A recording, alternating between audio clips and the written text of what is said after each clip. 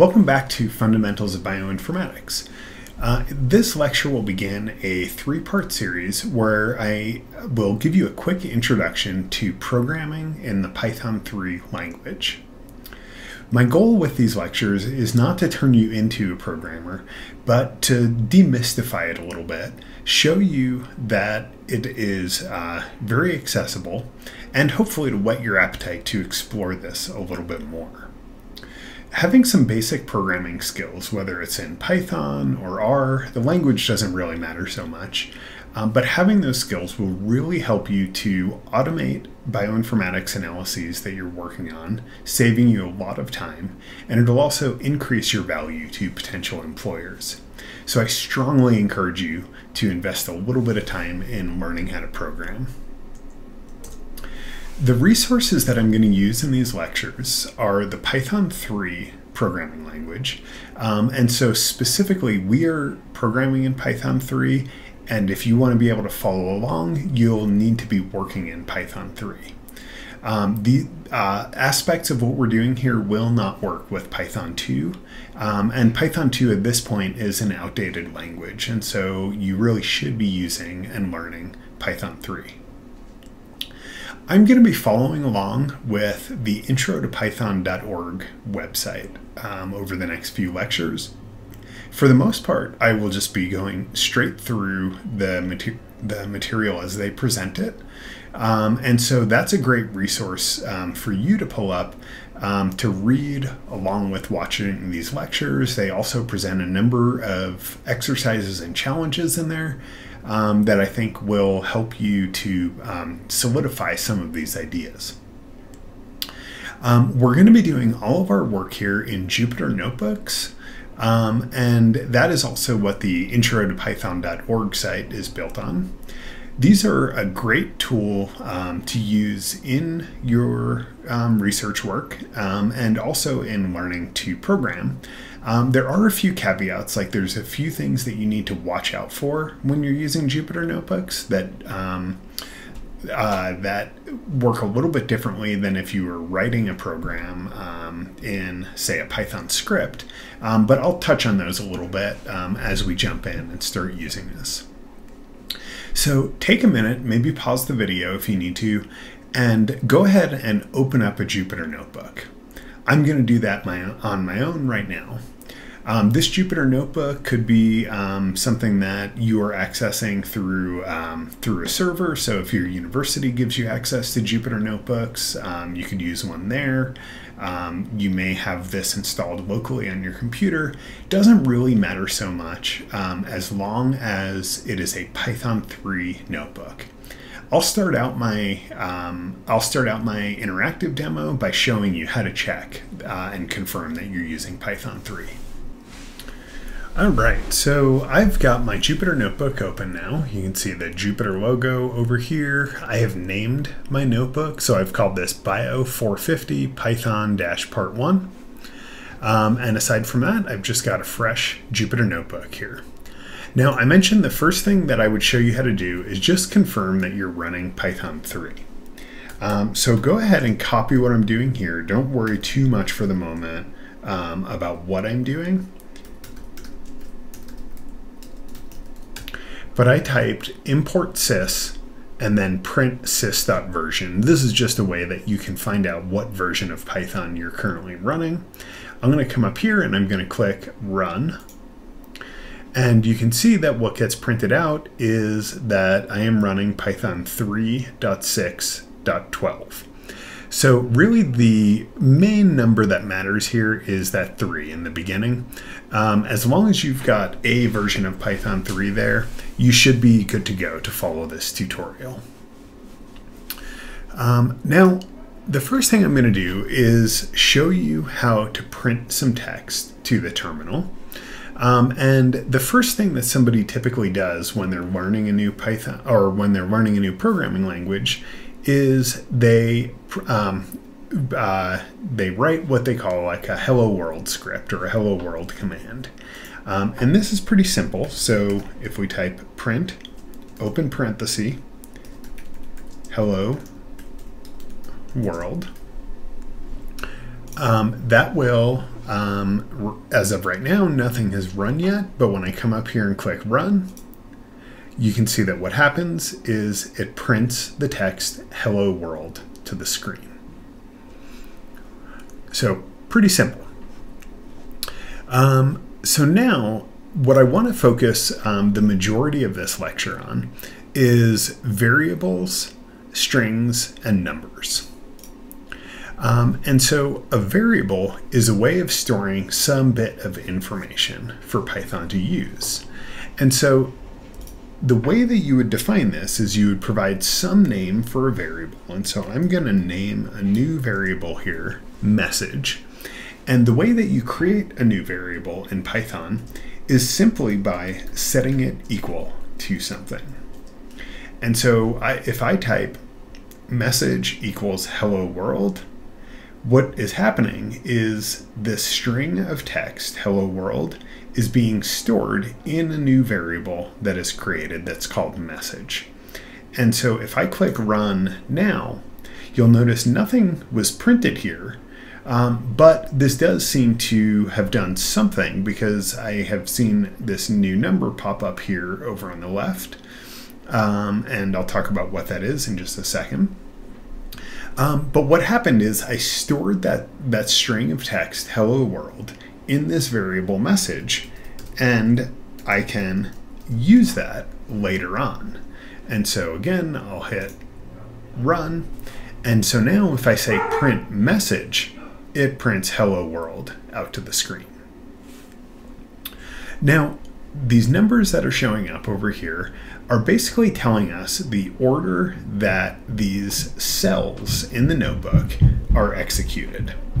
And so if I were to come back up to this one again and press run, you'll see that that incremented to the number 5 now. So it did the same thing. And again, just printed hello world to the screen.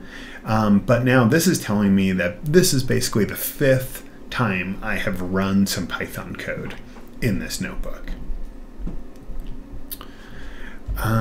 Okay, so variables do have some rules in how they can be named.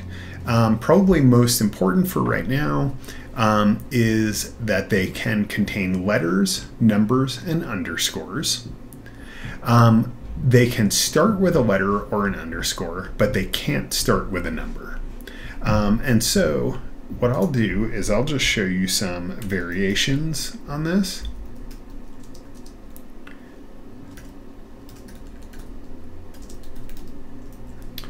So like we saw above, that's an acceptable variable name.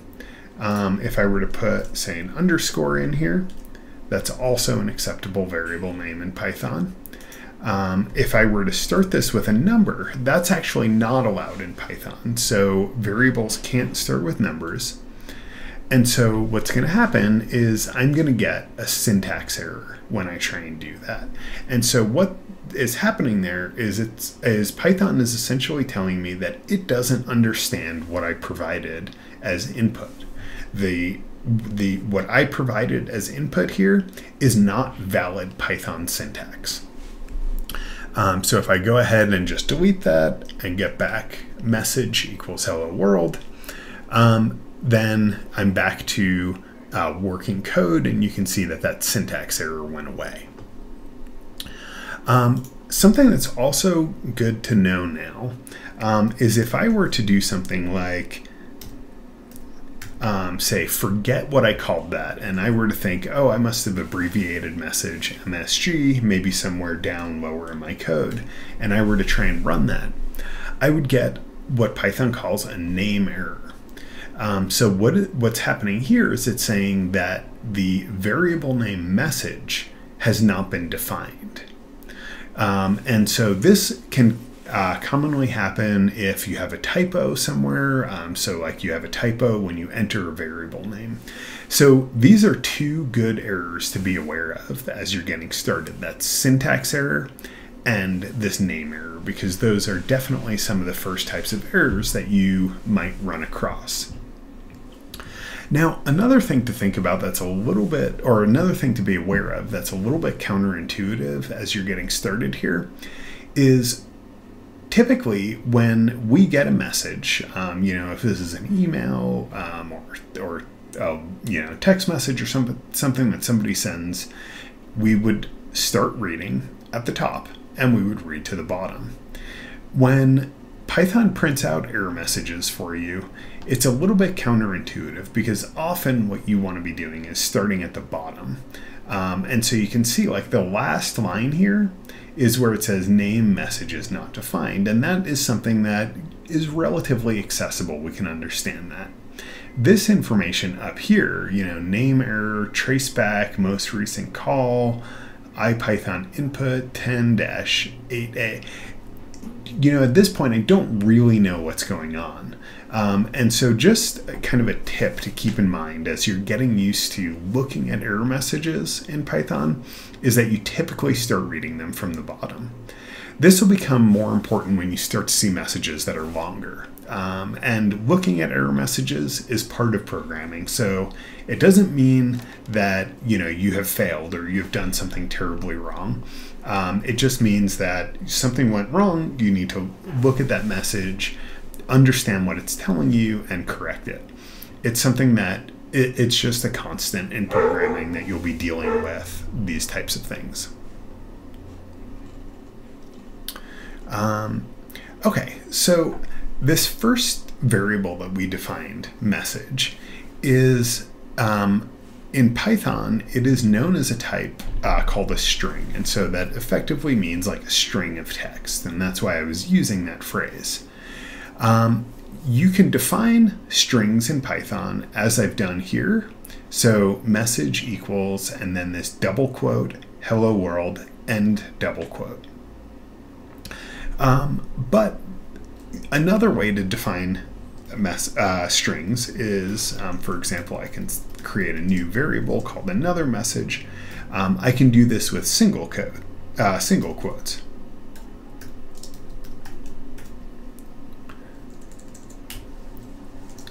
And so if I do this will, I can do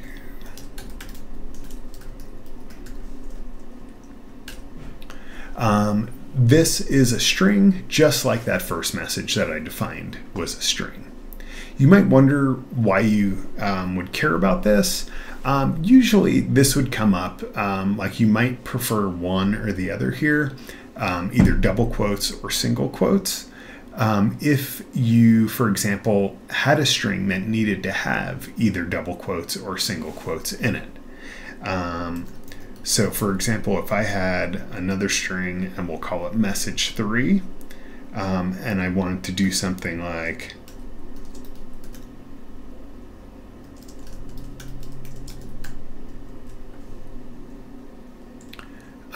define a string like this that contains double quotes in it.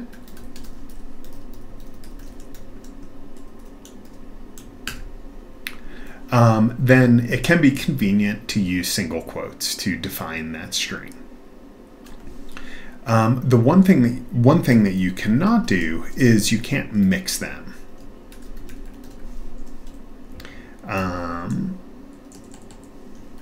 And so if I try and do this, you'll see that I get a syntax error again. And so what Python is saying here is that it encountered an end of line while scanning a string. And so what that means is that it encountered this double quote. So it knew that I was trying to create a new string, but it never saw another double quote. And so it said I started this string, but I never ended this string. Now, there are a number of things that you can do with strings in Python. For example, you can do things like convert them to uppercase. And so I can, for example, print that first message in uppercase. I can print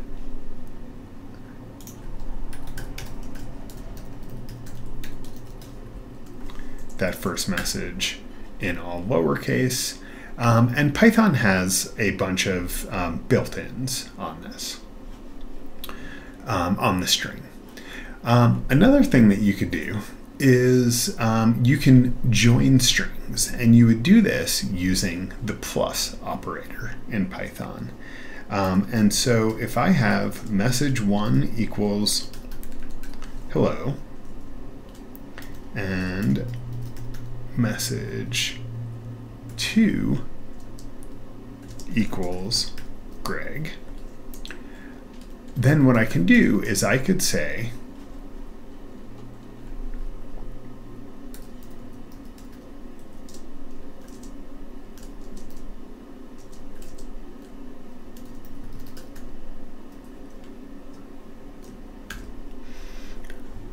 so what I did here was I said print message1 plus a single space plus message2. Now Python is going to do exactly what we say here, so if I didn't include that single space, and so maybe what I'll do is I'll copy all that and I'll put it down here. Actually, I don't need to define those variables again, so I'm not going to include those. But if I delete that single space, you'll see that it just concatenates everything together and doesn't put a space between it.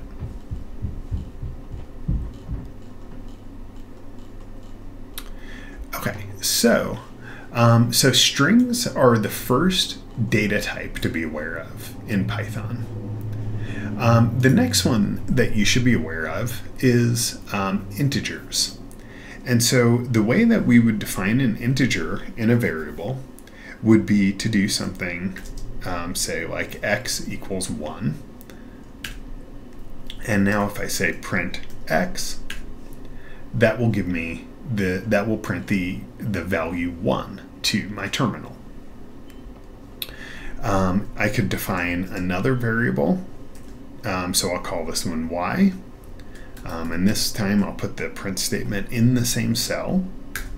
And if I print that, you'll see that it prints the value of that variable again to the terminal. Python defines a number of mathematical operators that you can apply to integers.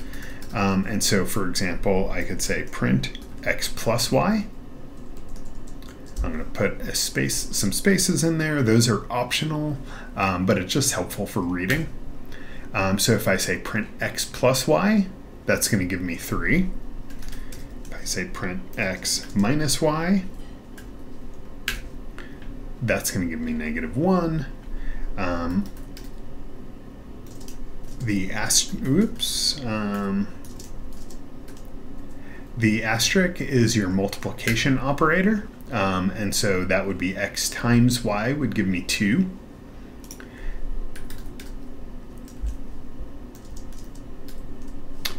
And the slash is my division operator. And so if I do x divided by y, I'm going to get a different type of value back. I'm going to get what Python calls a floating point value back. And what that means is that it is a non-integer number, so any number with a decimal point. Before we move on, let's look at one other operator that is a little bit less intuitive, and that is the double asterisk operator. So if I do x double asterisk y, that's going to give me 1.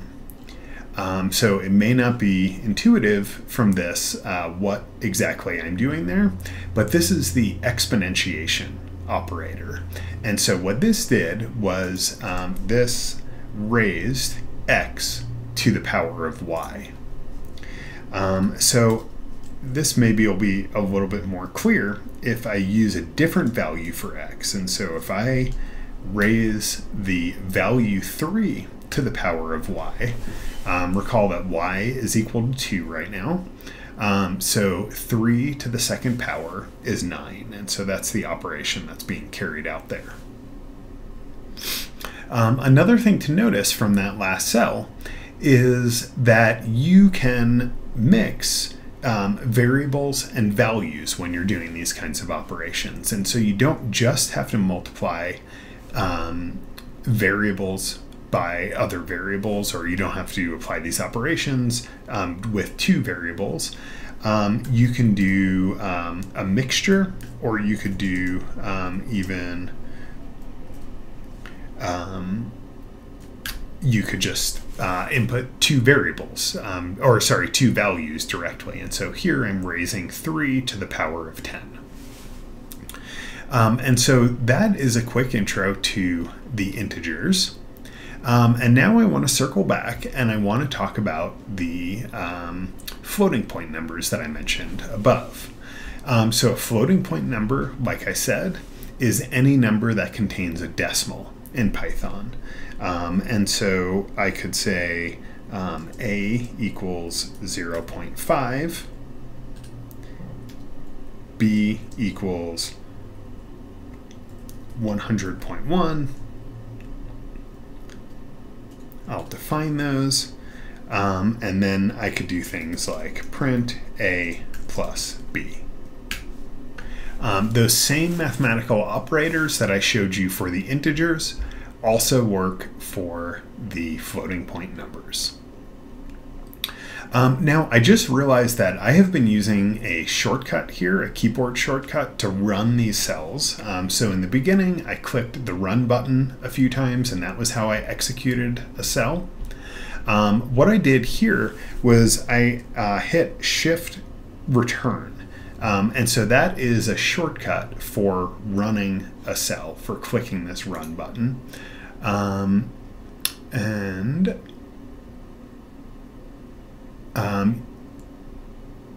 You can see that you can get information on the keyboard shortcuts if you come up to Help and click on Keyboard Shortcuts. And so that will tell you what all the keys are on your specific keyboard. So I'm working on a Mac OS. I'm working on Mac OS right now, and so it's showing me the information as it relates to my Mac OS keyboard.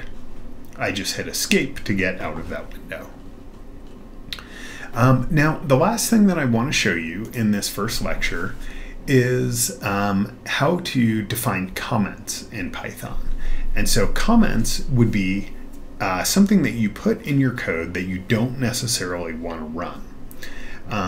And so anything that starts with a hash symbol or a pound symbol in Python code will not be run. And so you would often do something like put information, like some sort of a description in here. So maybe like define freezing.